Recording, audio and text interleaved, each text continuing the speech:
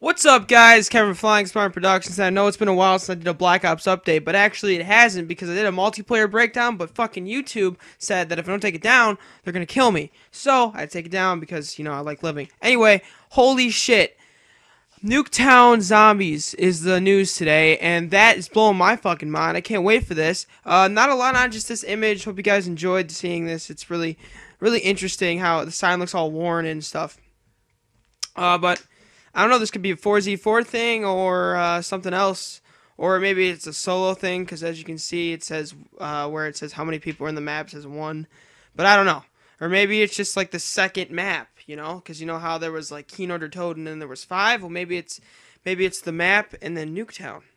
Because we don't know what the fucking map's called. We don't know the name of that map. But apparently it's a big one.